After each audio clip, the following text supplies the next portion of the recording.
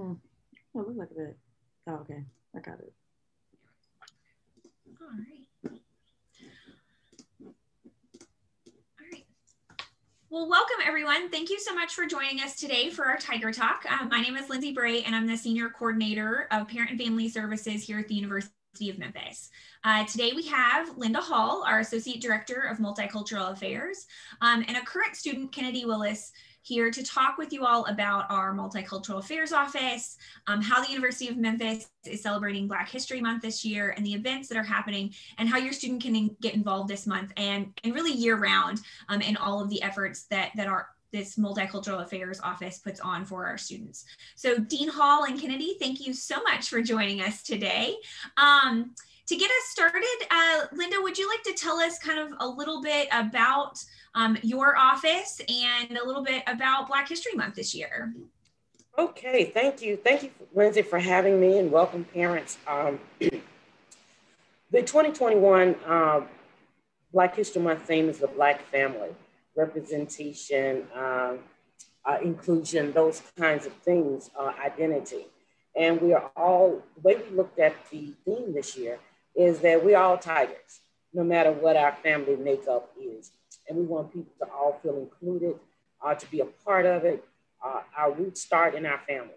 No matter what that family makeup is, that is where we start. So we hope, background behind me is is our marketing poster for the month.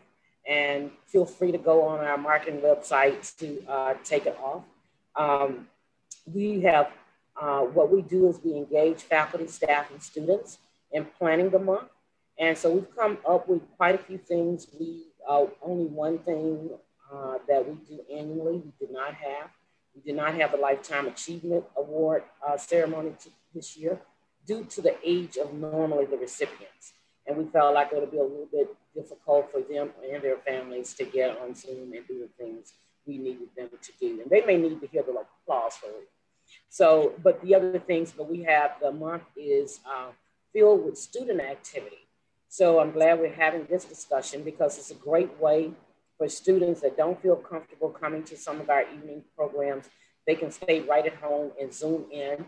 And the students have planned so many activities that everybody can feel a part of, even staying at home, being a part. And Kennedy will tell you a little bit about that. The Mahogany Ball will go ahead. We will not do the Freedom Awards part of it, but we'll have a Mahogany Ball where the students can stay at home and have a great time dressing up and looking good for the camera. We will have different speakers. We've already had a great event.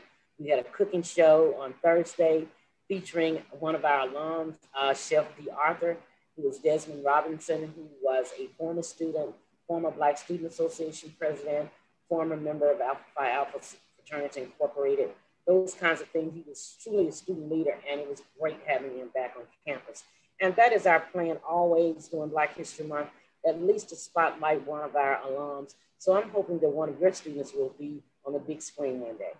So that we want to make sure that we keep up with them so that we can always invite them back. That's great.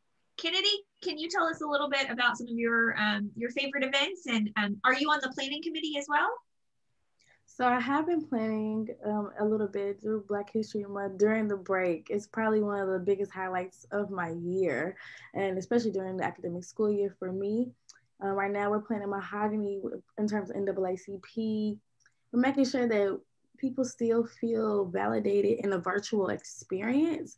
And so that's really been the biggest thing so far, is making sure when we plan these things out, whether we're just helping out, not necessarily in my organization, but in different organizations as well, always be a helping hand, because we want to make sure that everyone in every organization, especially Multicultural Affairs, has a Zoom presence, as we should say.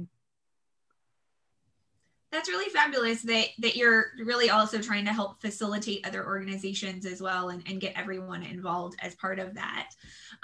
Do you have, so you said the Mahogany Ball is your favorite one coming up? Yes, that's literally my favorite one coming up, only because it takes so long to plan. So you have to really start on it in fall semester, and you have to be on it until the day comes, literally. So it's literally what you put into it, what you put in, what you put out. And we always want to make sure we provide greatness and strive for that every day. And when will that be this year? It will be February 19th at Ooh, coming up fast.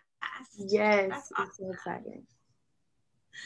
Well, Linda, I know as part of your office and just in general at the University of Memphis, we always like celebrating the diversity that we have here at the university, but also our alums. Can you tell us a little bit about the Memphis State 8 and their impact here at the University of Memphis and how we've celebrated them?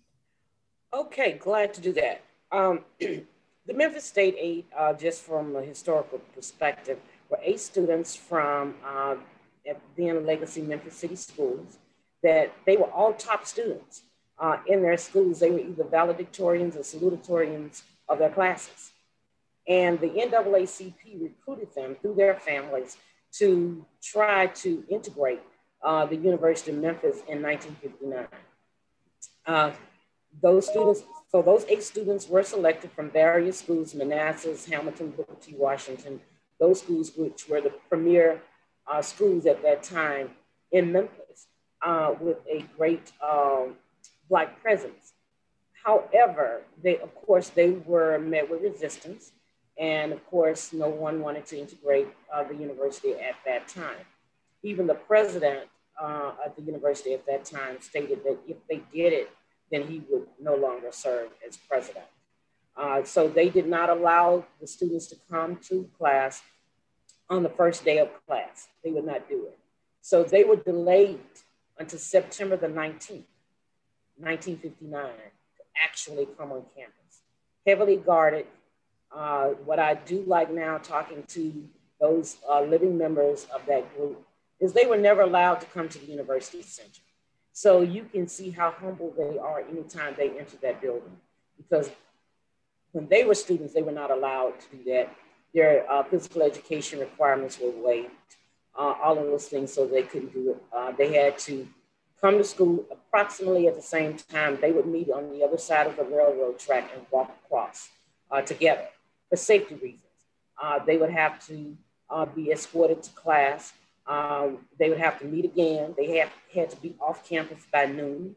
All of those things happened, but they persevered. They were persistent.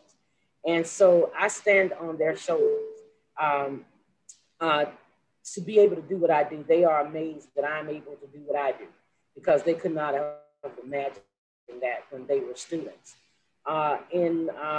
Now there is a historical marker honoring them outside of the very administration building that did not even want them to attend. So that there's a historical marker that will be there long after they leave this earth, as well as myself. They will do that. We've had several honors on their behalf. Last year, we celebrated 60 years since they actually came to the university. It was a great, great honor. Unfortunately, 4 of them are deceased now. About 2 years ago, 2 of them died in the same month, in February, during Black History Month. And then last year, the other one died during Black History Month. Mr. Simpson died during Black History Month. So it's really significant that we always, always honor them. And so since it's been announced by the president, there will be an additional honor to Luca McClellan, who was the first graduate of that group. The alumni plaza will be, alumni mall will be named in his honor.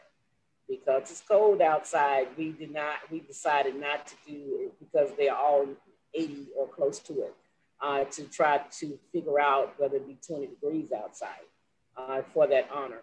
But we look forward to it. We'll be having it this spring at some point to name that mall after them. And always remember, that was just not an area that they ever had the privilege of being in, where our students freely now congregate often. And I think it's a special thing, because now our Greek letter organizations all have plots in that general area. So I think it's a great thing. So we have 4 living members of that group still with us today. Well, that's wonderful that we celebrate them in that way, and that we are going to get to continue to honor them. and our first graduate as well. And hopefully we get to do that when the weather gets a little colder and we can all come together again a little bit more too, in a safe way as well. Well, that's wonderful. So from your office too, I know multicultural affairs is a big umbrella for our institution. Can you talk a little bit about what all kind of falls under your office and what you kind of offer our students under that? What we strive to do, of course, is to continue. Our goal is to make sure that we want all of our students to understand that we embrace diversity on our campus, and we are about inclusion. Diversity, people think they know what that means, but inclusion is just as important. Maybe we should say inclusion and diversity instead of the other way around, because we want all of our students to feel included no matter where they come from or who they are. We want to embrace it. So given the history that we just talked about, this office was created in the early 1970s as a place of advocacy for then African-American students. But since that time, just as the university has become diverse, so has our office.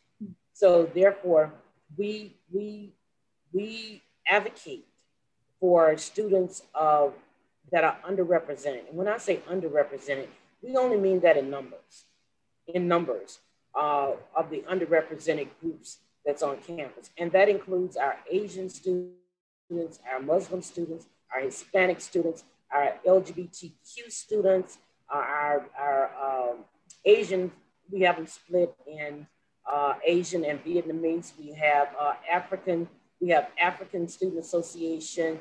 We have all of those things. Of course, we have about 5 or 6 groups that primarily deal with the African-American population, but not limited to.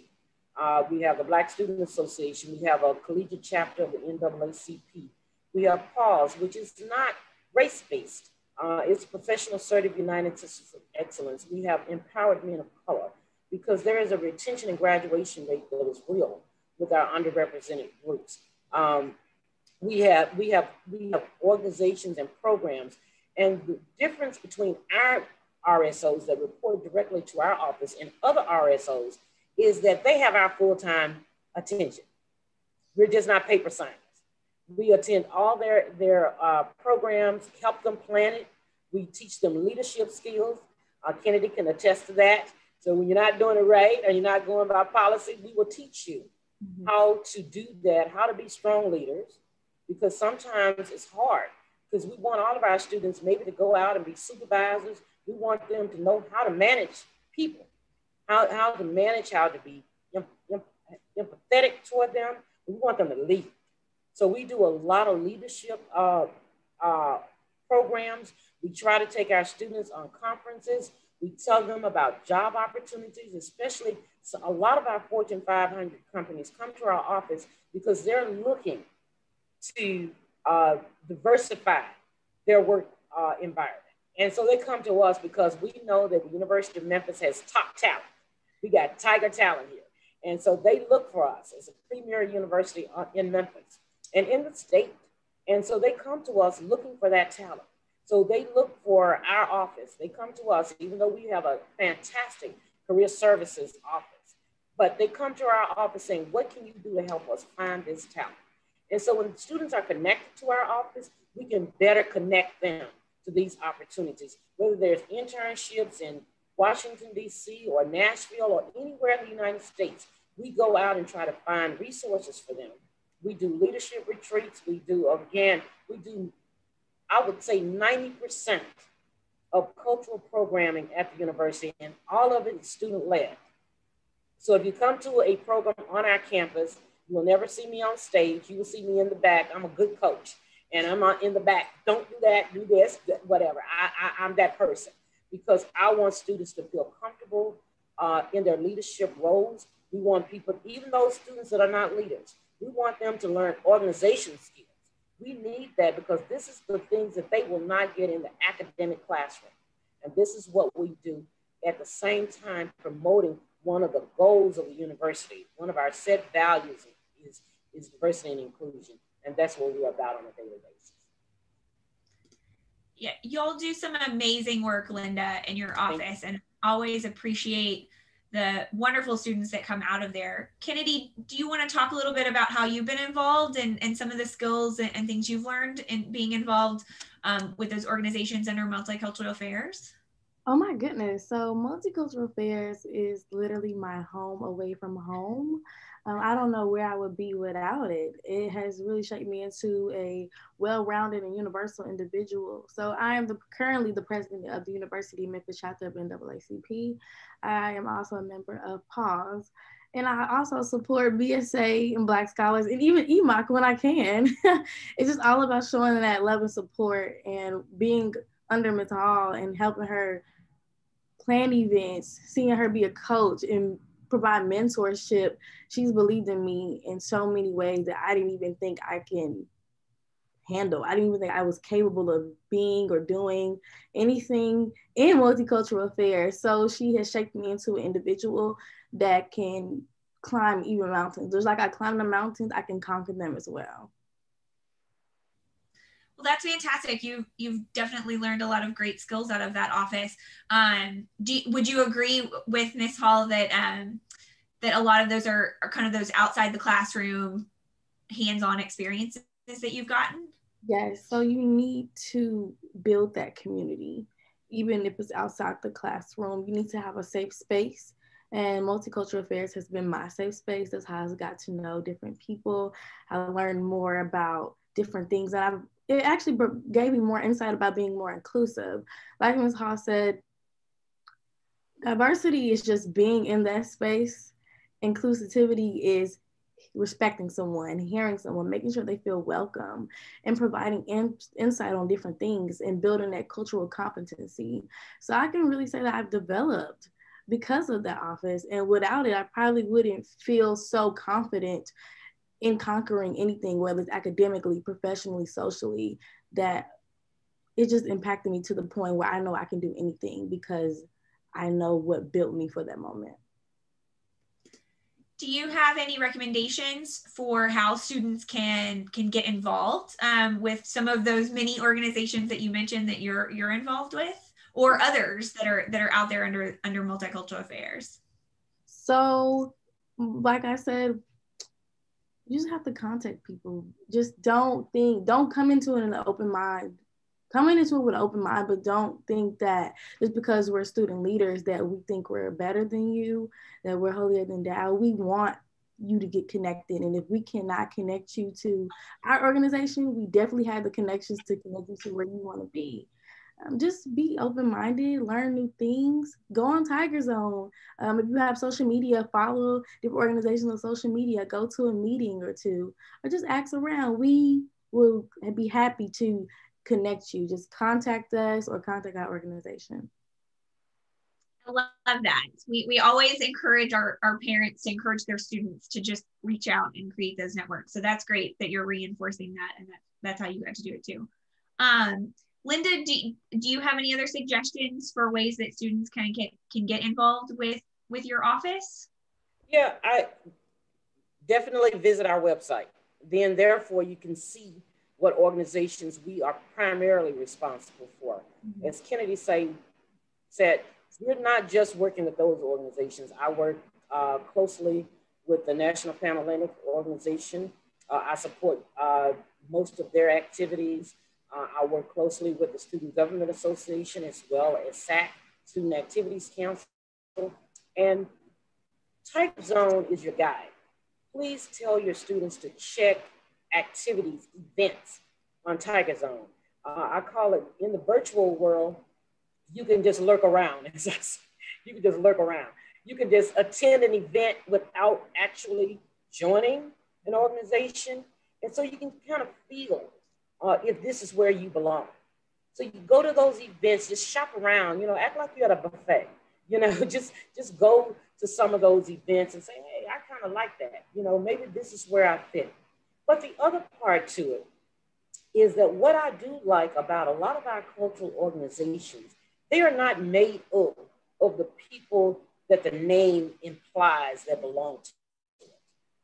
Our Hispanic Student Association is probably our most diverse organization there is.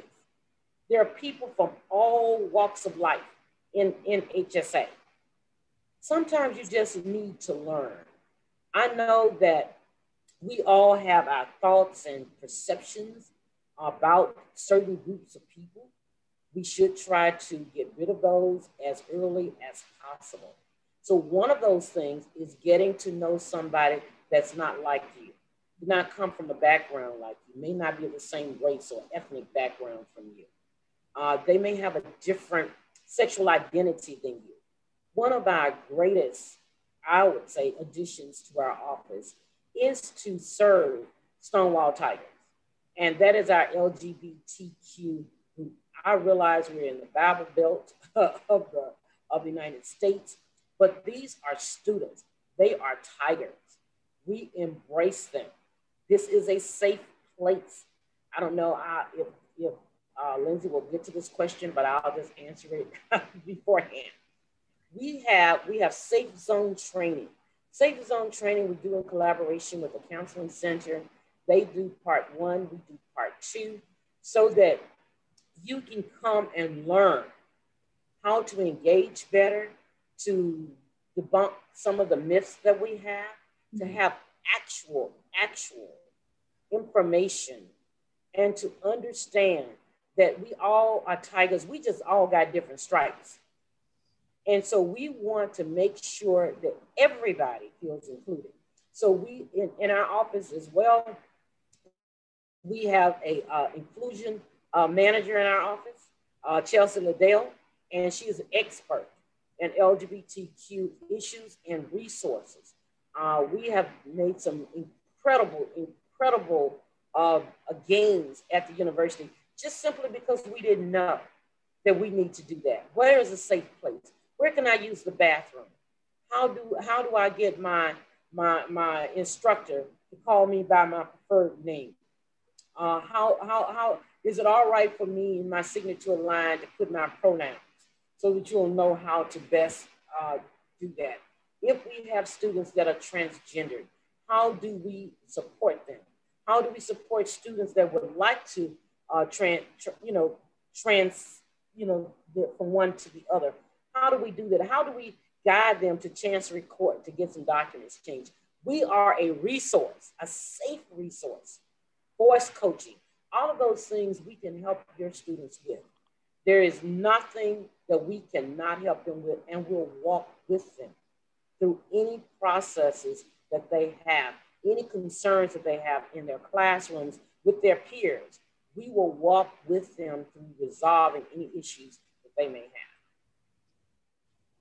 And that's wonderful that you all provide that for our students and that help throughout that. So you mentioned pronouns a little. Can you speak a little bit about that and maybe the best practice that you suggest for students, all of our students, if they choose to let other people know about those, what your best practices are on that? Okay. One of the things that students or faculty, staff, everybody has started to do is adding your pronouns to your signature.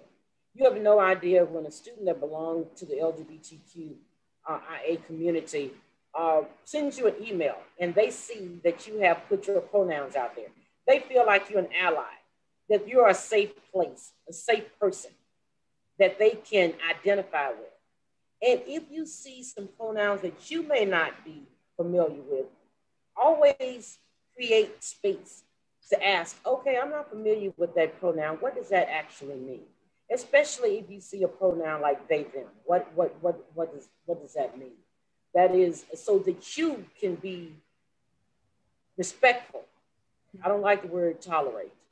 Respectful in addressing a person the way that they want to be addressed. We work in a place of higher education, and those faculty members that have labored to get their PhDs and EDDs, they want to be called doctor. I promise you they do, or professor. And so just like any individual, they want to be addressed in the way they're comfortable with. And so you can ask the question. So it's very reassuring when they see those pronouns on someone's signature line, because that means that they have an ally. You know, all of us can be allies. Parents, be allies. Listen, even if you are not comfortable with having a conversation, send your students to see us. We have a graduate assistant. We have Ms. Liddell. You have all of us that have all been safe zone trained. We encourage all faculty and staff to be safe zone trained so that we can help them talk to you, help them help you to continue to make them be a part of your family, because they're going to be a part of the Tiger family, and we want them to be a part of your family as well. And so that is what we do all of the time.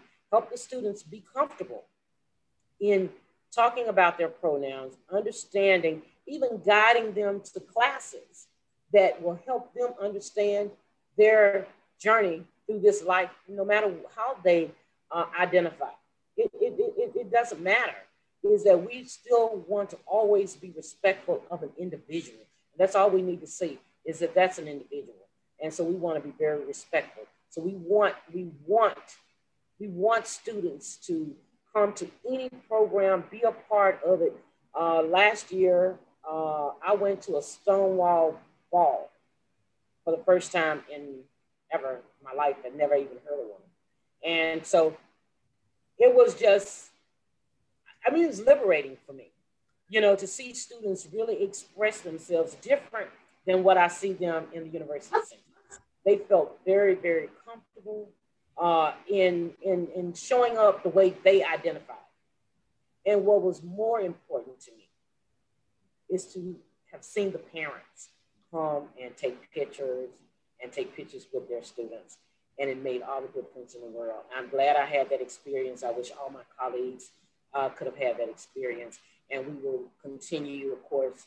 This virtual environment does not lend to that, but as soon as we can, we'll have it, and we'll encourage all parents and staff and faculty to come and join that event. Well, that's so wonderful that you all do that, because I do think that's such an important part of the college journey, particularly for those students.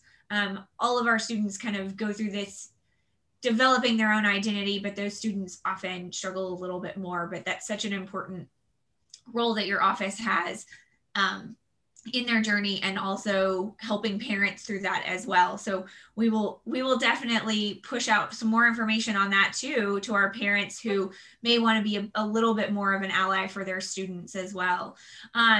So you mentioned training a little bit. Is there any other training that you do for students from within your office?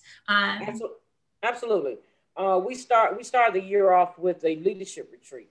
And we just don't do it with the 13 organizations that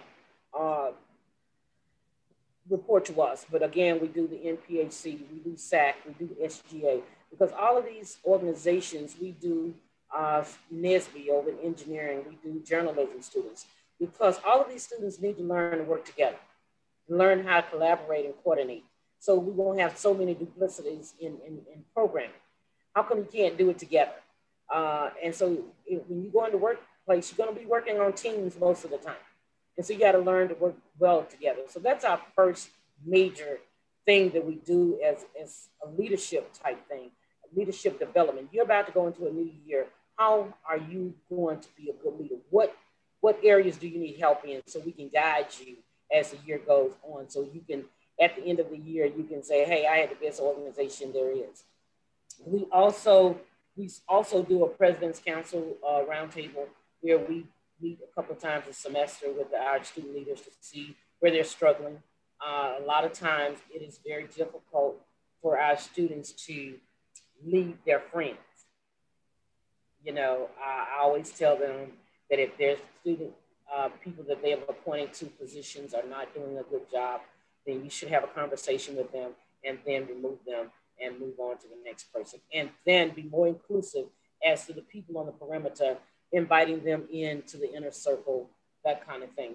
We also take about 40 students. We did not do this past January. We send about 40 students, or we take 40 students to Texas A&M in College Station, Texas, for a leadership conference. It is the largest student-led conference in the country. And so we try to take students that are interested in going there to see how other college campuses lead programs that they do. They get a chance, of course, they have fantastic speakers, they do workshops. So of course, two of our organizations, PAWS and EMOC, they do conferences as well. And some of that was born out of going to the leadership conference in Texas. If they can do it, we can do it, right? So that's a great example of how we do that. We also have probably one of our premier programs is our Diversity Ambassadors program. And it's a self-selected program. You don't have to be connected to our office in any kind of way. You can self-select to go to that organization. The second component is tomorrow, I believe. It's 6 sessions. They are dedicated to diversity and inclusion, microaggression, social injustice, LGBTQ issues, prejudice stuff. We do, and we are not the presenters.